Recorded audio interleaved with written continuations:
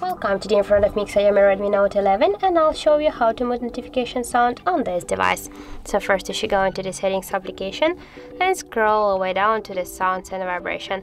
Here you'll see the notification. Oh, okay, here we got the volume panels, but the ringtone volume panel, that means that here we can mute ringtone and notifications. But if you want to stay with the ringtones, you should just go here to the notifications, click here to the more, and just click to don't send ringtone. And now when we'll go back here, you can see that we have now set a notification sound, and that means that we just mute the notifications, but we'll stay with the ringtones here.